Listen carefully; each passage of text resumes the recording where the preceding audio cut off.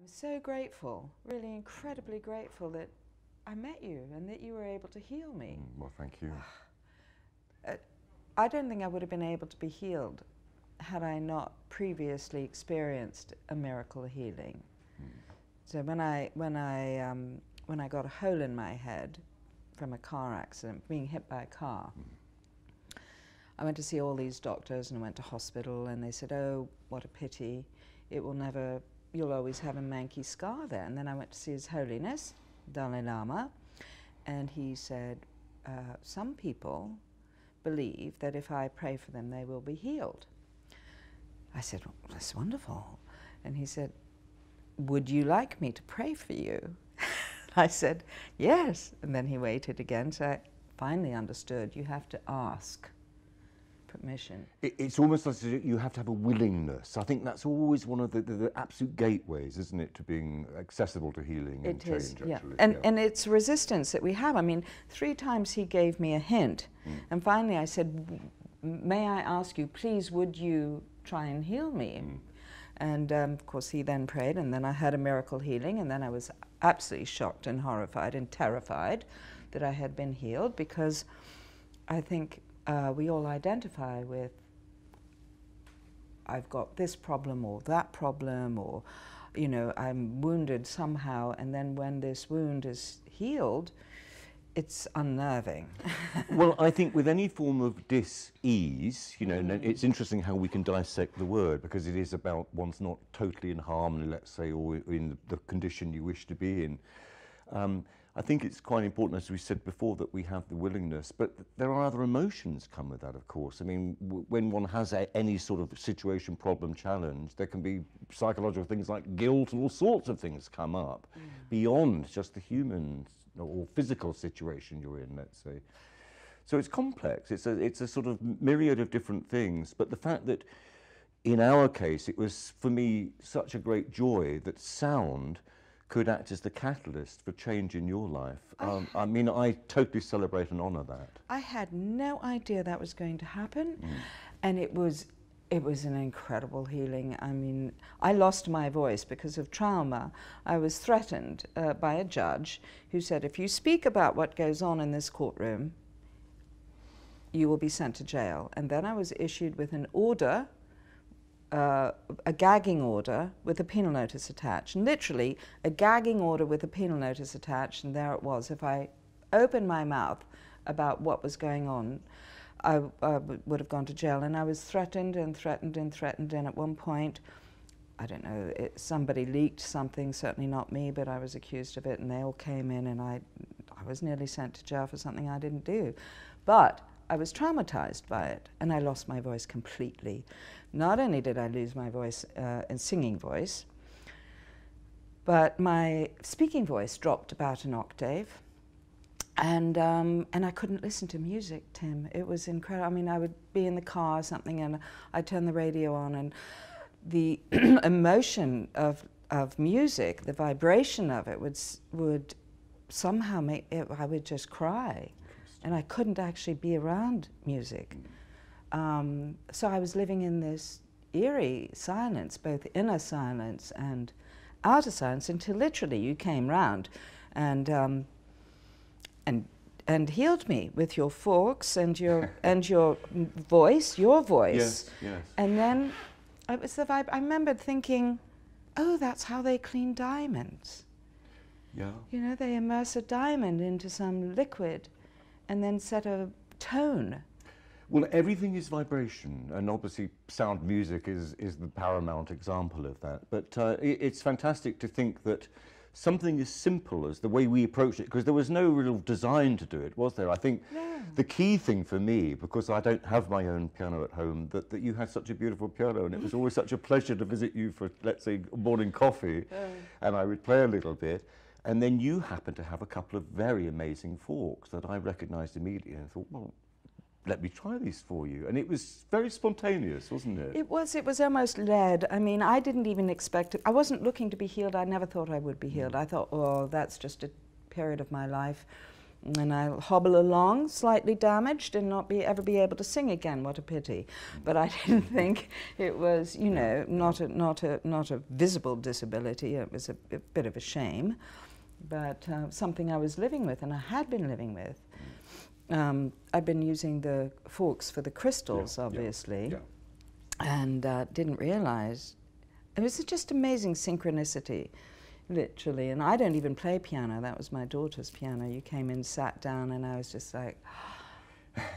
Also, the music that you play, it's also...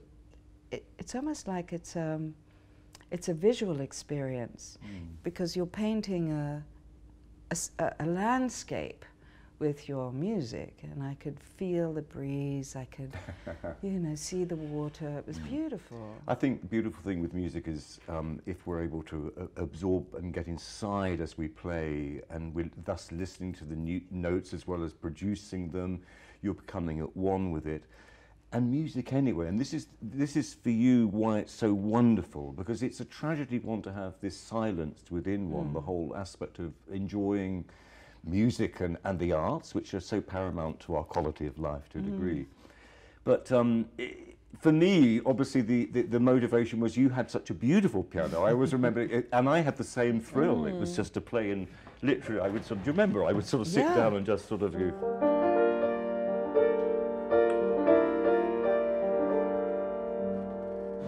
And likewise, I would listen, and it would give us that moment of relaxation where it would almost calm you. And I mean, you were very, very kind to let me play in that situation. I lay down. There was nothing else I could do, except when you started to play, I went to the sofa, and I literally lay down. I thought, well, okay, so I'm going to cry, or I didn't. It just washed over me, kind of washed through me. It was like it was like being under a waterfall of music, and I felt incredibly cleansed. And then when you came with the forks, and I actually felt the vibration of it, that was transformational. That like shook off all the trauma, literally, as if I was coming out of an eggshell or something. I could feel dirt of trauma, like the clingy, icky uncleanness of it literally falling away. It was the most beautiful. Thank you so much. Well, thank you again and again and again. Well, totally my pleasure and my joy. Beautiful. But for the forks specifically, what was so interesting is that you were very enlightened in terms of what you had, because they were actually quite specific tunings. I mean, this is when we go into, dare I say, the science and mathematics of music, which, you know, I won't kind of bore you with too much. But there are specific frequencies, vibrations per second, that have a particular effect upon the body, on the matrix of the body. And indeed, as we receive sound, believe it or not, it changes 100% of the cells, respiration, blood pressure, digestion, and the brain waves. It balances the left and the right hemispheres of the brain. So it's quite miraculous, its total effect. I mean, to sum that up, for all that sort of rave about how wonderful that is, we are vibrating beings. I mean, if we get super esoteric on this, I mean, we are beings of sound and light vibrating, but I mean, this is taking us into a dimension of a day's workshop where we can explain this, obviously. But it is about reactivating. So it's an activation, fundamentally, and it's bringing you back into the core of your true self, just through certain frequencies, certain sounds, and applying them through the ear, which is then, as I said before, affecting the body. So miracles do happen.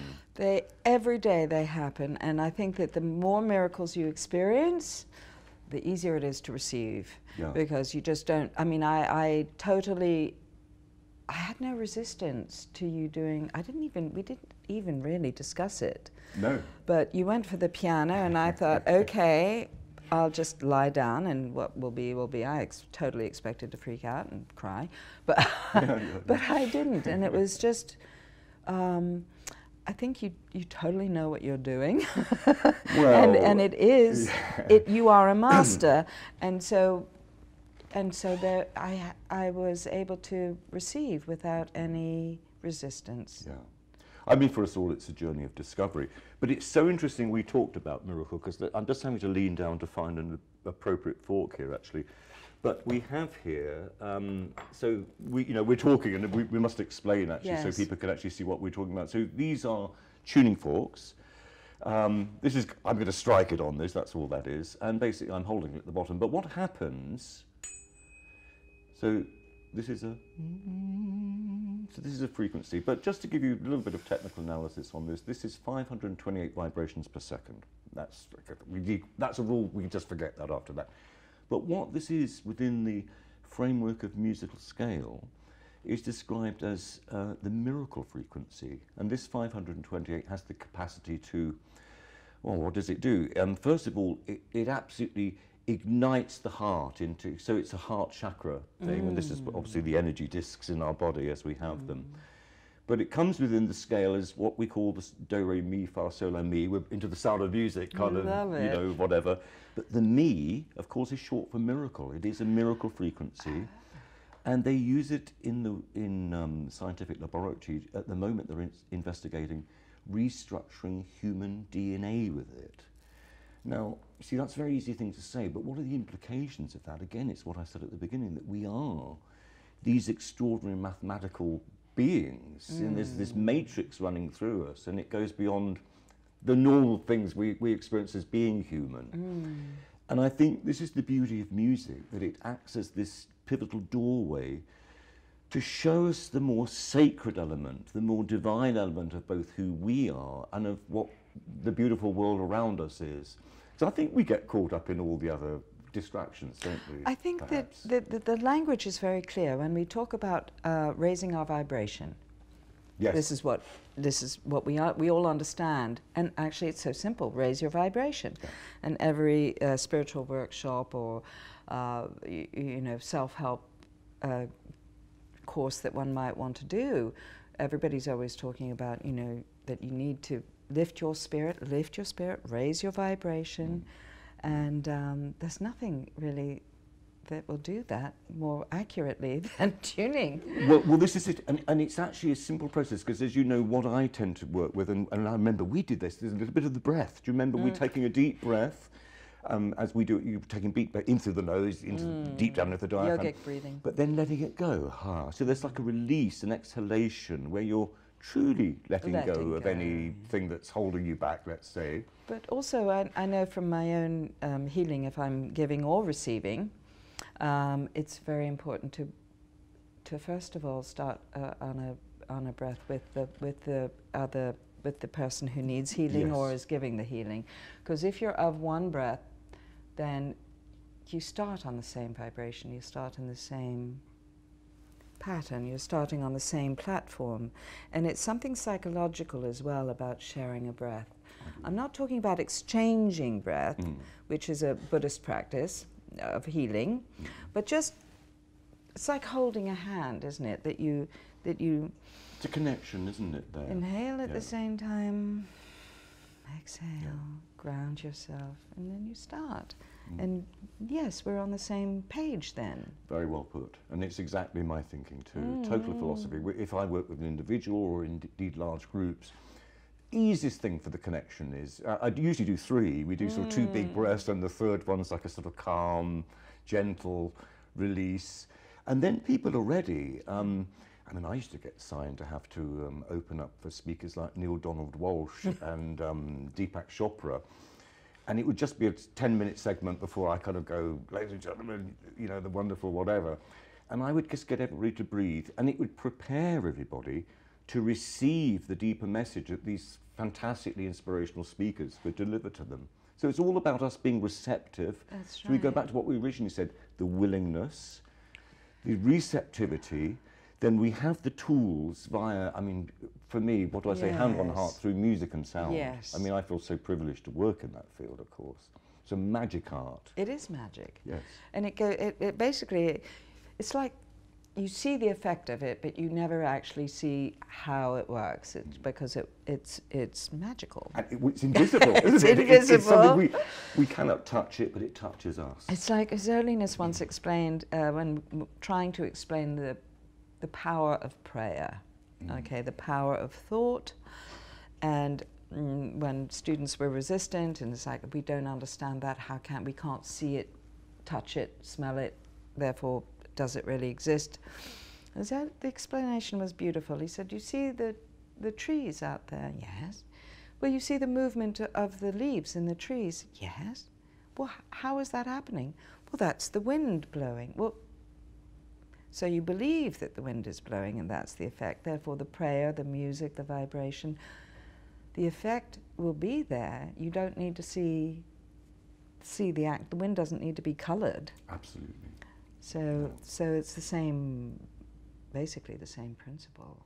I mean, it's interesting as we talk about this, it makes me aware that perhaps we're moving into an era where we as humans are becoming perhaps more awakened again to these ancient, or this ancient knowledge, and maybe it is of the correct time with the world needing it a bit more, about raising vibration, but you know, deeper significance, the way that sound can affect us and indeed our psychic abilities, and as you mentioned before, the potency of prayer, which is beyond just a mental thought process, isn't it? There's obviously something going on here. Totally. Well, it's emotional as well. I mean, when you pray, it's like blowing out your candles on your birthday cake or something as a child. Do you remember looking at your little child and seeing the intensity on their face when you say, make a wish?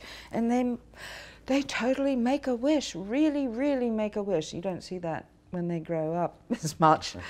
Maybe all the wishes didn't come true or something. They lost their faith a bit. But it is important to pray wholeheartedly and to visualize the prayers being answered, so that instead of this sort of grasping feeling of wanting and needing your prayer to be answered, you think, in your case with you, I totally had an expectation that I would be healed, that and I was. It didn't cross my mind that I wouldn't be, and it's the same way. If you pray expecting that now that your prayer has been heard, or you've been able to focus it in your mind and ask for what it is that you want or need, it will be heard. If you're on the same vibration, it's a vibrational frame of mind and being. It's emotional. It's an awareness and an openness, and it reminds me. I know we were talking some time ago about my own experience that got me more into music, using music as a therapy, as a tool of healing. And it was because in 1988 I was actually poisoned by some industrial water, aluminium sulfate in the water supply when I lived in Cornwall.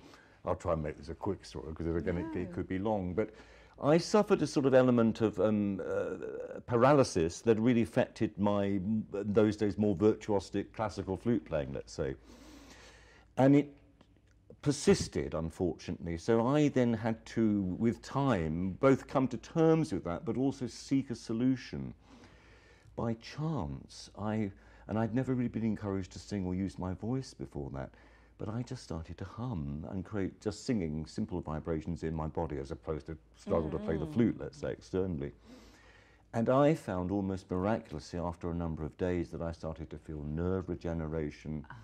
So this is what opened my eyes to the whole aspect where we could use this as a tool to serve us. And indeed, when we look at even life's purpose for most people, I mean, it suddenly gave me a meaningful purpose that I realized that beyond creating music that could act, let's just say, as a wonderful entertainment for people, and obviously we all love music of all different qualities and styles, but to think that you can harness some aspects of it that then, let's say, and I use the word carefully here, medically or physically affect you on a physical and indeed a mental level, and beyond that a spiritual level, then we have something very potent here that if we mould it and sculpt it the right way, I mean, what a gift that we can use. So totally, but you use it so beautifully.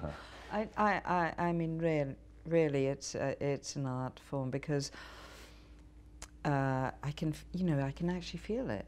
I can feel, and throughout your voice, for instance, I picked it out of one. Once you've attuned to someone, and I've attuned to you, I'll be able to pick your voice out of a whole chorus, which I did the other day when I was listening to some recorded music, and it was music, and I thought, oh, that's Tim's Tim's humming. Oh.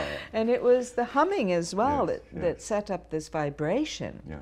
And I think when now that I'm aware of the healing properties of it, I notice it in other people, particularly children. Yeah.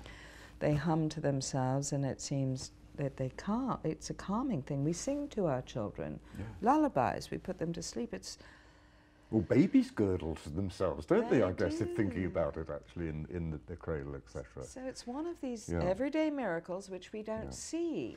Well, I always fear, and this is a rather tragic point, that there's a lot of people, unfortunately, shamed around using their voice or Yes, singing. yes. I mean, it's just a historical, sociological fact.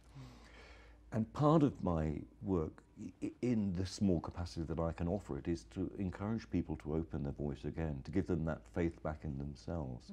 It's always, to a degree, all this is about self-empowerment, in the gentlest way, isn't it, really? Well, for me, it was really about healing from a deep trauma. I had no idea.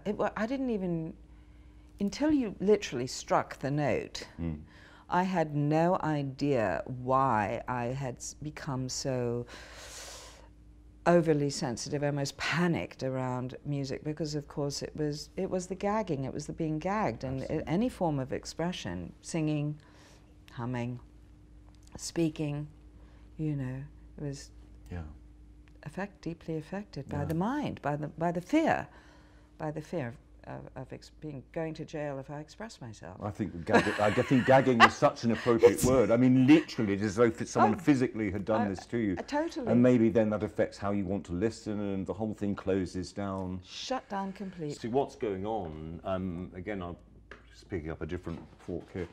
So again, I've explained the mathematical things. I mean, this is 111 hertz. This is actually a very significant one. It's kind of almost like the kind of mother tone.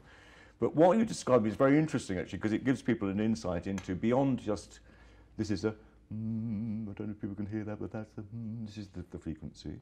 But what's going on beyond me listening to it like that, of course, as you say, you can do this with it. Now, this is called sonopuncture, and it's the musical equivalent of acupuncture.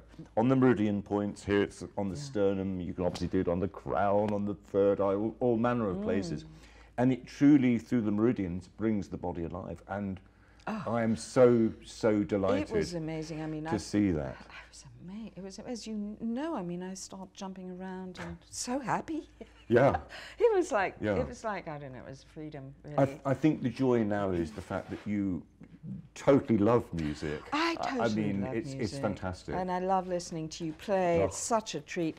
And then, you know, it connected to me because, excuse me. Yeah, no, of course. We had this, I had this as one of the forks, I think, that you saw in the house when you came over. Yes.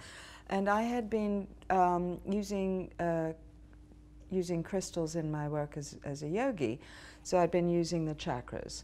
And I'd been clearing as much as I could, just using crystals and chakra work. So this, one of my teachers is a rocket scientist, and I mean, I'm so impressed with any science, but a rocket scientist. She was working on the program for Mars, and she was collecting crystals to use for science, and she uses this tone, which you'll tell us about. A432. Which is an ancient pitch. There's a connection to Pythagoras, the ancient Greek mathematician, etc.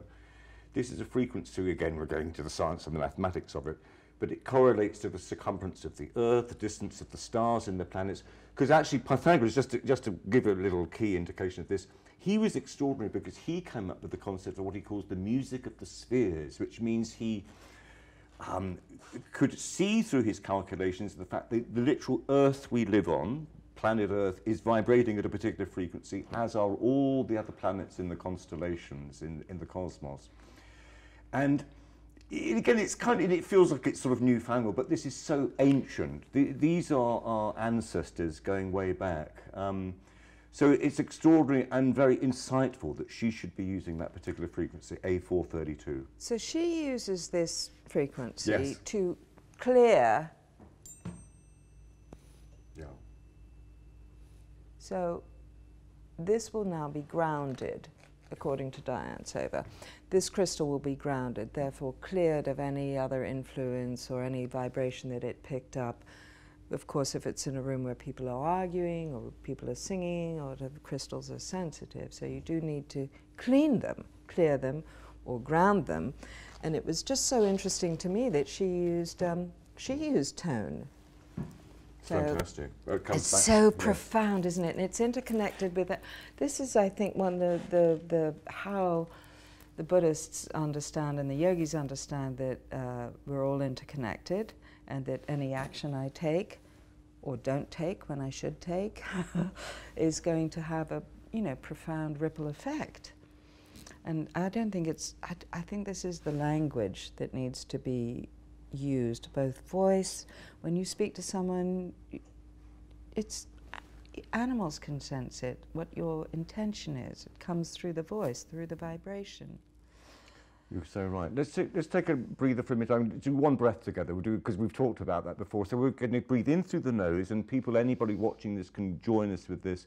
You're breathing in through the nose, deep down into the diaphragm, the belly, expanding that, and just we're going to let it go through the mouth. It's a good practice for us both, for us all actually. So big breath in, and we're going to let that go.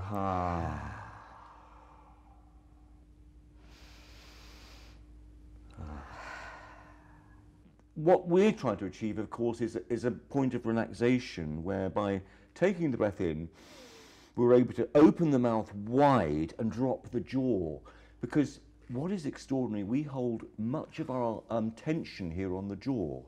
So this is a key area where we can give ourselves, again, permission. It's always this thing of allowing that to relax and just coming back into ease. I mean, let's try to, we'll try this art of breathing that many of us have forgotten or lost, isn't it? And what it does, the effect, though, aside from it's obviously very beneficial, but by assisting to give us, let's say, a bit more strength down in the diaphragm, it puts us in touch with our gentle power. Because if you think, if you're doing any sort of martial arts, it's coming from this area of the navel, the hara. It's pushing in, it's ha. You've got this energy coming from there. And the fact that with just the simple breath we're taking, we're letting go, ha. And letting go is the key word. Do you know why I sometimes tell this story.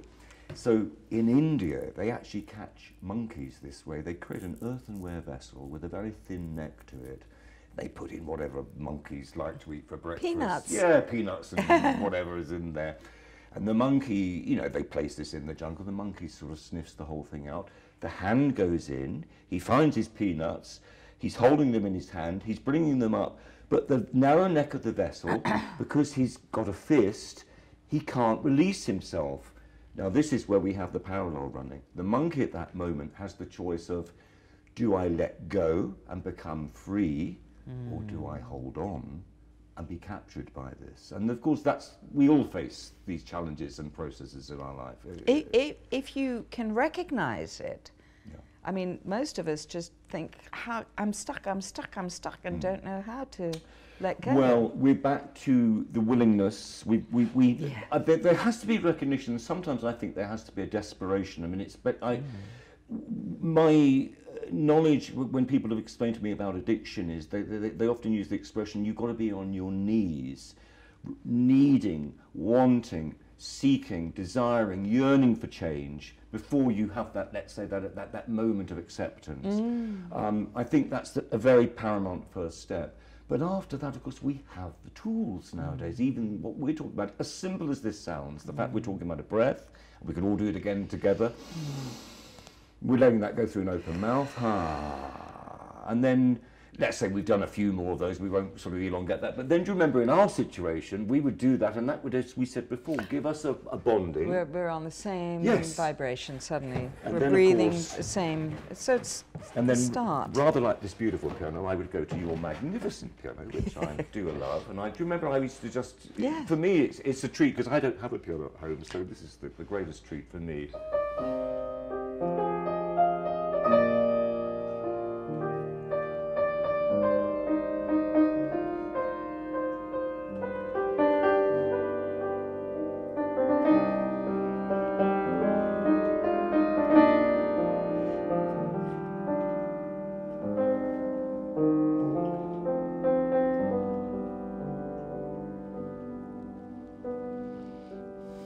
So you see, so it's just really finding that lovely sort of moment of repose with it, and now I just want to actually crawl into the vibration.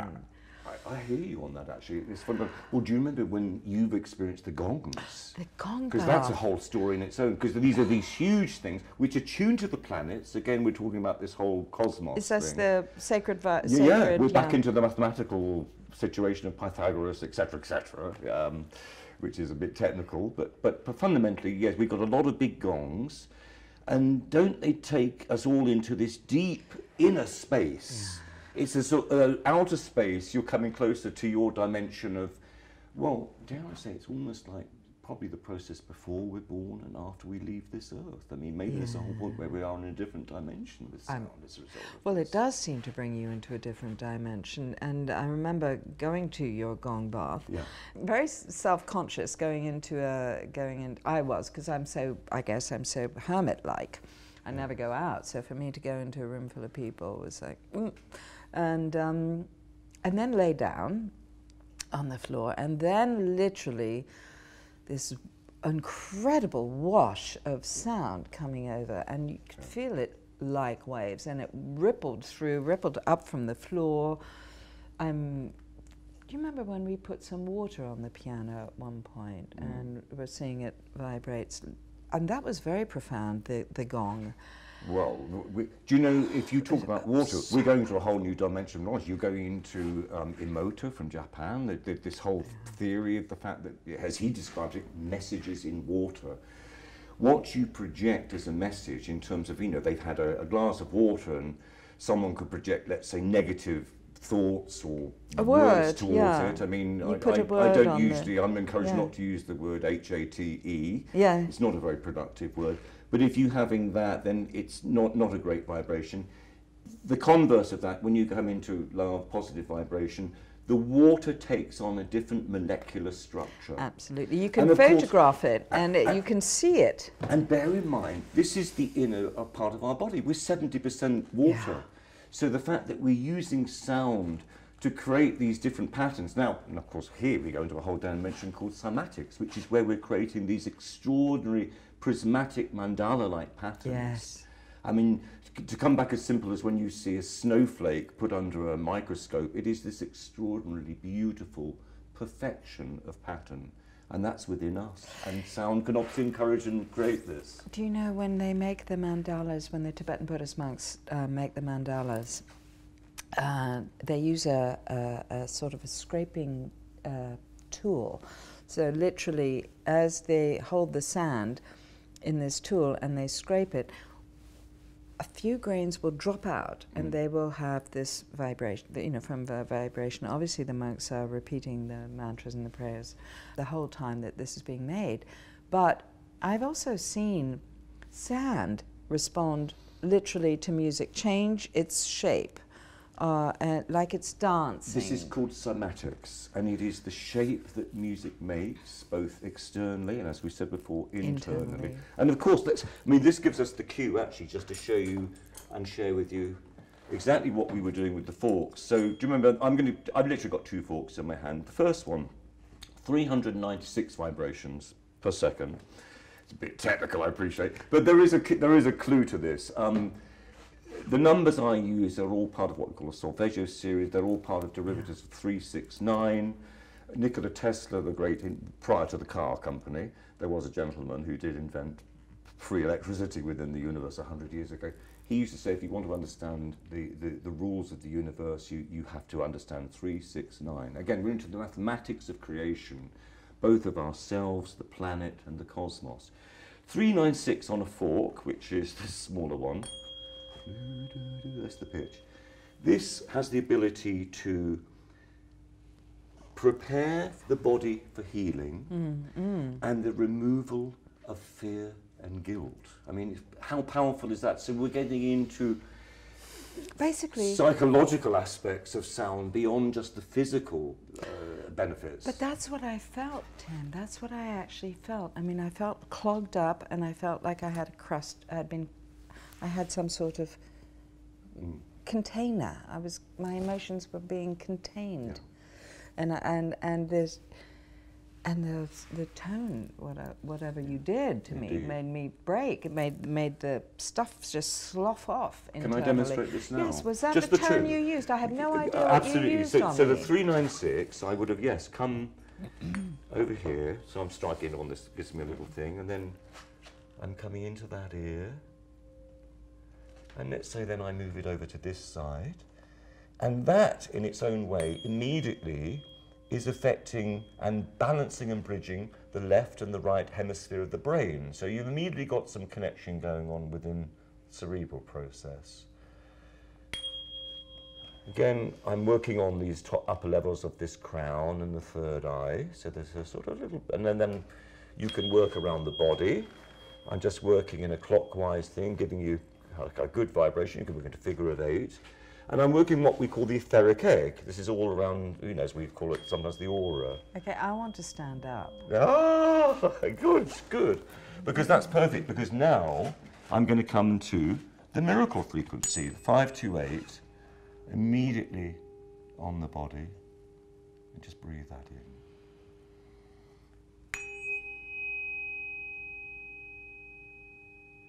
And the jaw relaxes. Yeah, that's brilliant. Thank you. That's a wonderful thing to say. You exactly, keep the jaw relaxed. And for anybody that meditates, always keep your jaw relaxed, you know, so there's nothing clenched. Now, isn't that like just bathing and something beautiful? Okay, this is like completely still going here. Yes. It's so nice, I want to give it to myself, actually.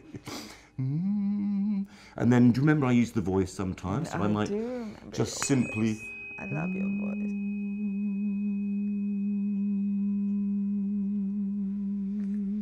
And it's just a pure sound using the voice, like something we call toning. It feels lifting. Well, I know. What a treat. So thank you so much. For me as well, I have to say. Thank you so much. It really is. I don't know if that translates, you know, on film or whatever, but certainly. It is a fantastic thing to receive. And do you know the beauty of this, as you know, is you can do it for yourself. You can self-medicate, of course. You can self-medicate, Yeah. but I have to say, working with you just now and also working with the breath and listening to your voice is very healing. You have many tones in your voice. And so I think that the whole package, Tim. Can't just take the floor. It's the whole package, really.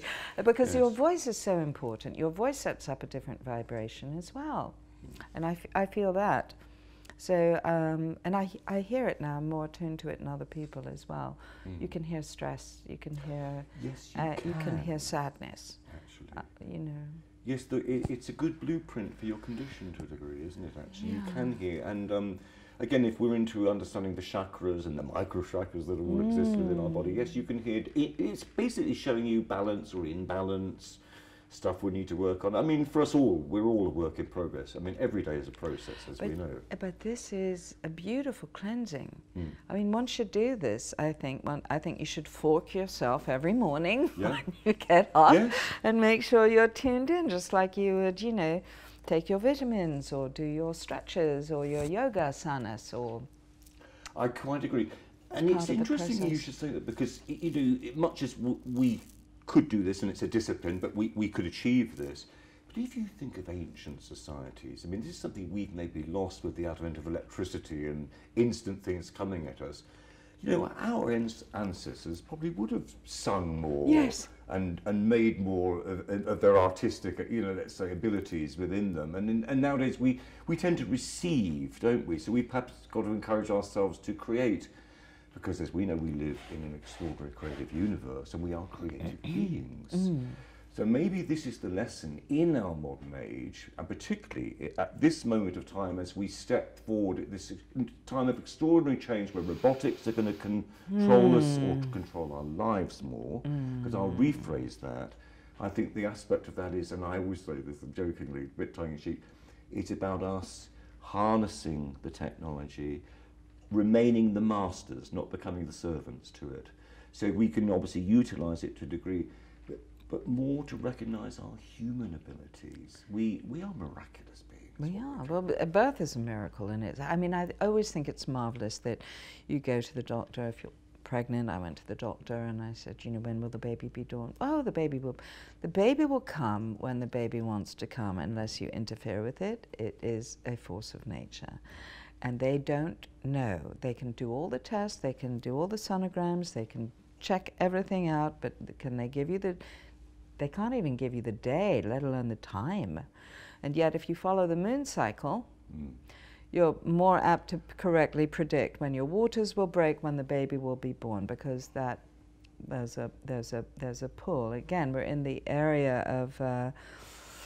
of etheric, where things happen. You can't see them, you can't sense them with your other senses, yes. But you know. So yes, birth is a miracle.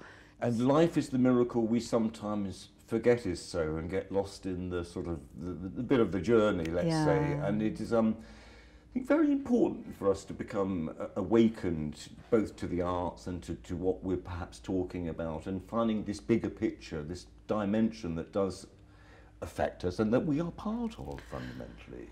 I think the vibration plays it's more profound in our life than we actually realize at every level. And you think, I'm reminded of the way that a vibration is a tone, just something simple. A tone can affect matter so greatly that the Tibetans, again, I come back to the Tibetan Buddhists because I'm more familiar with that, but they apparently play tones through their long horns, yes. That then rocks will actually vibrate up off the ground. We're talking concepts of the pyramids, Stonehenge. We've been to biblical things of the walls of Jericho. So many aspects raising these thoughts and philosophies around sound and vibration. And I mean, funny enough, at the moment I'm delivering a series of lectures and teachings and finishing actually a bit of an encyclopedia on music and sound. And part of one of the chapters is called The Ancient Medicine of the Future. And this is very much what it is. It's harnessing this ancient knowledge, bringing it into play in our modern times, which, dare I say, in my observation, we need it more than ever now.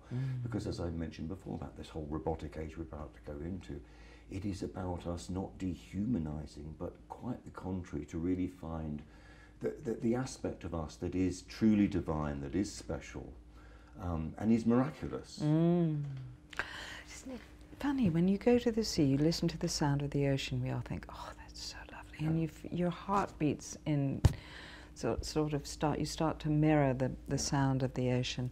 And then you go through a walk in the woods and you hear the birds and you think, how lovely. You end up in New York City, London, San Fran, I don't care where, Melbourne, you hear traffic, construction, all these noises, and they're great. Yes. And I think it must be sort of a warning sign, really, literally. We are better, and we are better attuned, and we are healed in nature.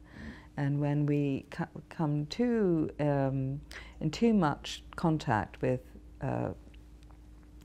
sounds and noises that literally are abrasive, it's damaging. And that is an incredible thing you just said. And I have to say, that would open up, we could talk for another hour, 2, 3 on that very topic about how many of the sounds, much of the music we now hear nowadays, because I mean, bear in mind, music is a reflection of our society. We can hear nowadays how complex we are by the plethora of extraordinary variety of music. Some great, some not so great, but it's not for me to go to judgment. But I might like to play us out just a little, sort of a few notes on this lovely piano, because it's such a treat for me, I have to say. All of us.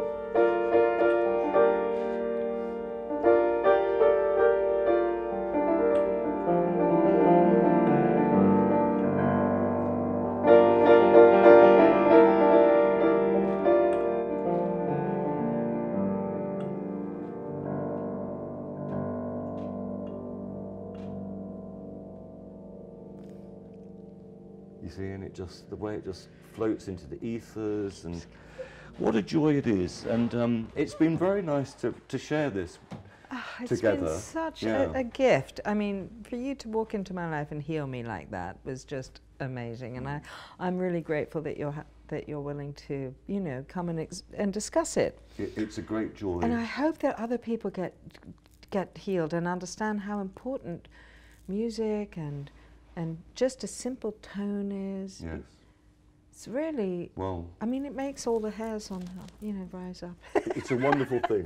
Let us help Thank people you. raise their vibration and bring them to good vibrations. Absolutely and what we need. pray it is. Thank you so much. Thank you, Thank you. Tim.